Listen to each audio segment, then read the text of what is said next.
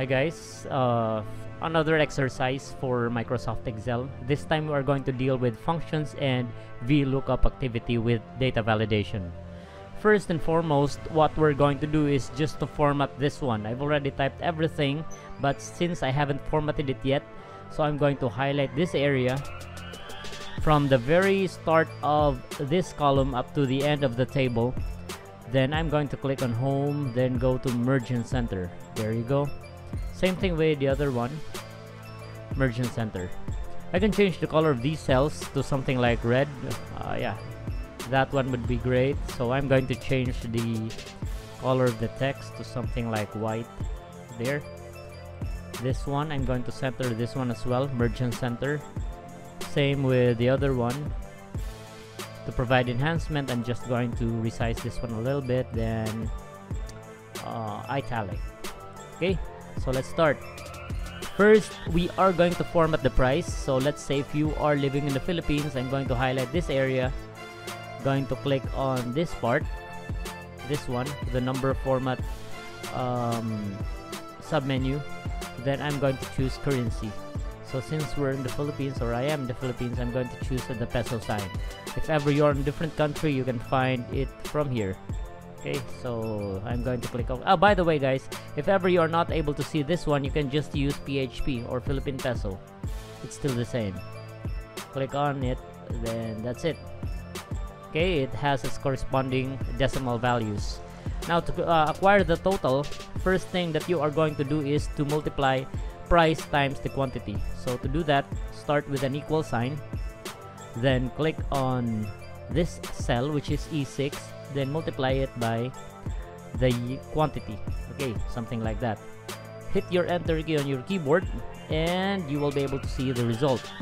Now if you want to copy the same formula downwards, all you need to do is just to hover your mouse over here until you see that your cursor has changed into something like a black cross. Then double click on it. There you go. Now once you have noticed something like this, all you need to do is just to drag this part. So it's like the values in here does not fit with the column width. So all I need to do is just to resize it like that. Or you can just simply double click. There you go. It will automatically resize. Now in here there's a remarks. So if the total value is less than 1000, display affordable, and if the value is greater than 1000, display not affordable.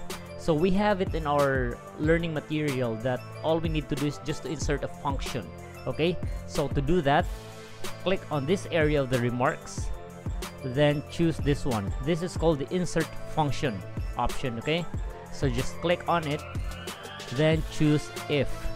Okay, so since this is on if, okay, so I'm just going to double click on it. There you go. Now the logical test will be this part because this is the total value. So all I need to do is just to type F6 or just simply click on this, then click on that one, then hit my enter key on my keyboard. There you go. So if F6 is said less than 1000, okay, if the value is true, if it is less than 1000, then I'm going to type affordable. There you go. If not, then I'm going to choose not affordable, something like that. As easy as that, guys. Then click OK. There you go. So as you can see, since this is less than 1000, then definitely it is affordable. So again, I'm going to copy the remarks downwards. I'm just going to hover my mouse over here, change it to black cross, then double click. There you go. Adjust. Okay, so I'm just going to disregard this area since I don't have any values in there, and that's it. Okay, so we're done with this part. Now let's proceed with VLookup and data validation. First is we have the fruits number and we have the fruits. So what is going to happen is if ever I'm going to choose a fruit number from here, it will display a particular fruit that is in line with that. So for example, it has 3, then the fruit is grapes. Okay, something like that. Now let me do it for you guys. First I'm going to click on in here, then click on data, then go to data validation. I can click here, then choose data validation. This time I'm going to choose a list. Okay, after list I'm going to search for the source. So first is I'm going to click on this part, then I'm going to choose the source. Now the source will be this area. Okay, so that will be the area. Then I'm going to hit my enter key on my keyboard, then click OK.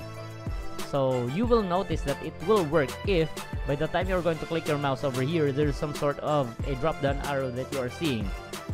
Then there you go. So these are the numbers that represents this column. Okay, now for the fruits, we are going to deal with VLookup. So to do that, first you are going to click on equal sign on your keyboard, then type VLookup.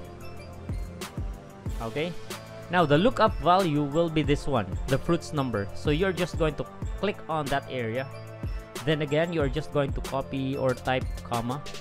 The table array will be the table as a whole. Okay, so you're going to start from here, from number 1 up to not affordable, or the last part. You are not going to include this one anymore, guys, because this is just header. Okay, these are the table array or the value of the table. Next is I'm going to press my comma key on my keyboard, then I'm going to locate where is the column for the fruits. Now the column for the fruit is on the second column, right? It's on column B. Of course it is asking for a number, so I'm not going to type B, but instead I'm going to type number 2. Okay, something like that. Sorry for the noise, guys. Okay, then comma, then since I'm looking for the exact match, I'm going to type false. There you go. I'm going to hit my enter key on my keyboard. That's it. So number 6 is orange. So if ever I'm going to choose number 4, it's guava. It's there. Then I'm going to choose number 9. That's watermelon. Okay, so that is how you're going to deal with the first exercise in data validation and VLookup. Okay, so subscribe for more updates. Bye for now.